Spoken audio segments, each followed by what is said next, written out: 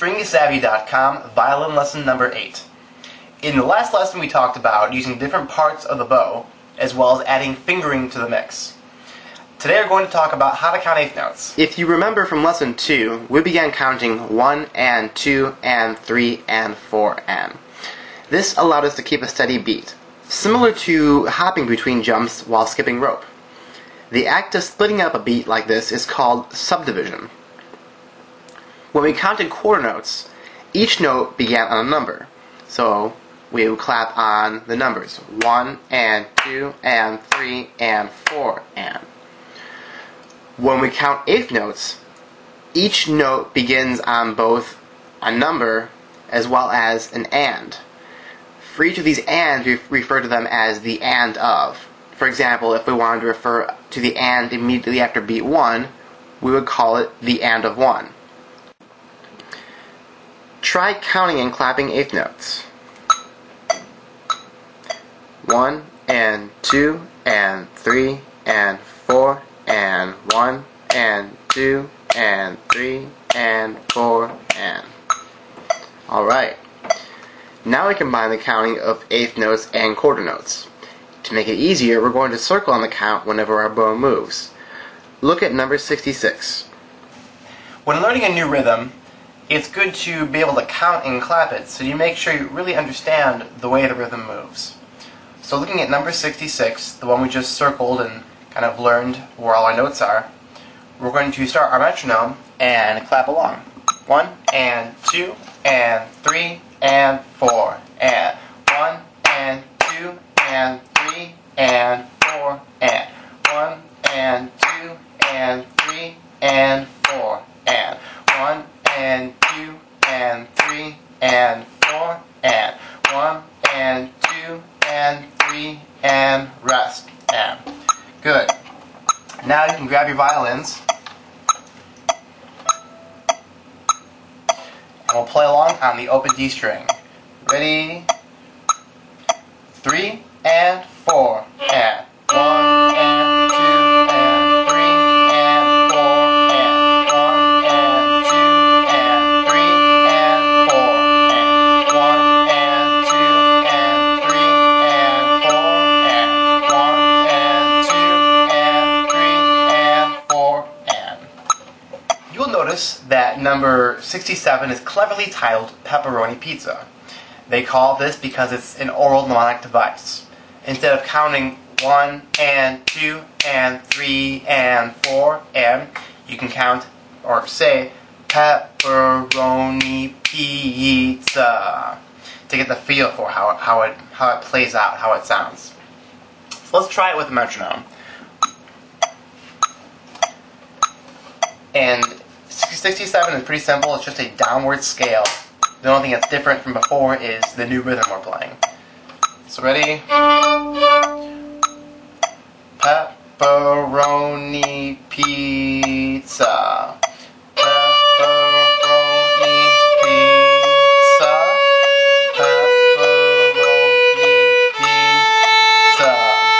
Pepperoni pizza. Pepperoni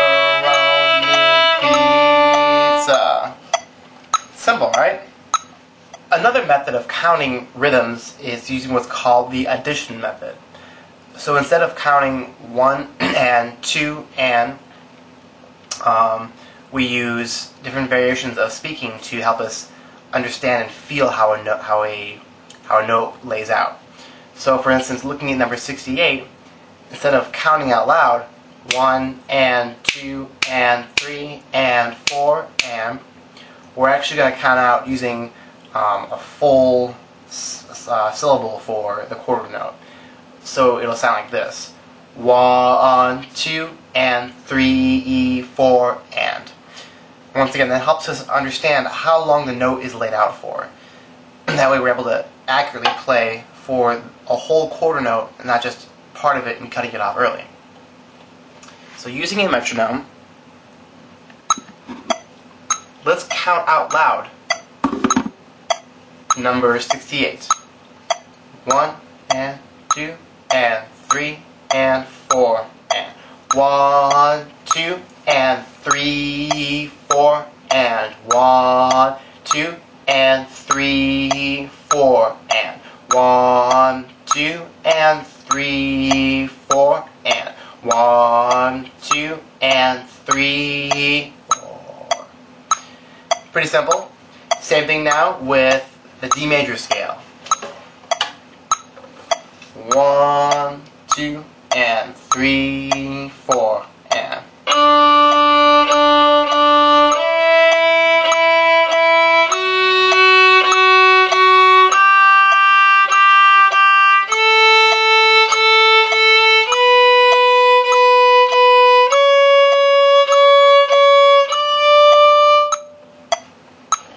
Number 74 is a little bit different from what we've seen before.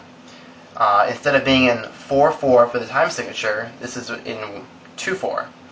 The 2 tells us that there's 2 beats per measure, and the 4 tells us that a quarter note counts as 1 beat. Just like before when we had 4 quarter notes per measure, now we have 2. So let's count number 74 together. 1 and 2 and 1 and 2 and 1 and 2 and 1 and 2 and 1 and 2 and 1 and 2 and 1 and 2 and 1 and 2 and 1 and 2 and 1 and 2 and. Now there's a certain reason why I really push for people to use metronomes right off the bat, especially because a lot of kids, or not kids in general, but a lot of people beginning, when they first start off, they see quarter notes, okay, that's the notes I'm used to playing, and they see eighth notes, and they go, okay, eighth notes are faster. And so they'll go 1 and 2 and 1 and 2 and as fast as they can. And that obviously isn't a consistent tempo. They're starting at 1 speed, and then they go slow again. So they aren't able to keep a steady tempo.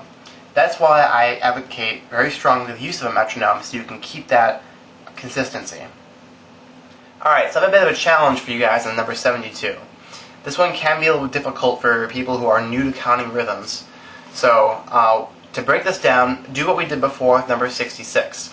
First, you'll circle what notes are being held out for however long, and then you'll start clapping and counting using that. So, for instance, beat 1, we have a quarter note. So you're going to circle the 1 and the and together. When you clap, it's just going to be 1 and, or wah on. You're not going to clap on the and of 1. However, with beat 2, you have 2 eighth notes. So you'll circle the 2 and circle the and separately, and you'll count 2 and. Now, what I'd like you to do is go through the whole song this way and learn how to count and clap it, and then be able to play with your instrument. If you are brand new to counting, this is great for you. If you already play an instrument and you know how to count, this is great still anyways, but for people who haven't done this, feel free to post a comment on the page about how hard it is or how easy it is, as well as make a video. If you'd like to make a video and post it up, I'll gladly put it on this page to share with everybody your counting quest.